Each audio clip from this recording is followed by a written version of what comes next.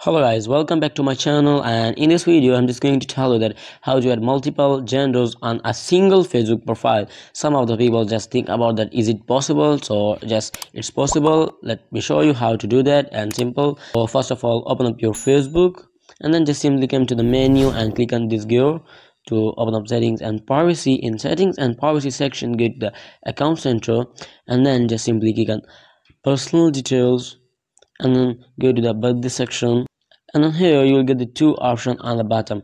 Just look and see your birthday on Facebook or on Instagram. Just simply click on Facebook and click on change visibility on Facebook. So like in this way you can reach the edit profile section of your Facebook profile. So here in the gender section you can see more options. Just click on it, and here just simply write your gender and just click on that, and again write your gender and click on that. So like in this way you can add multiple genders on a single Facebook profile. So I hope it helps you guys, and if you have any question about the tutorial, just leave me a comment below and I will be catch you in the next video. And if you don't, just like and subscribe to my channel. Thanks guys.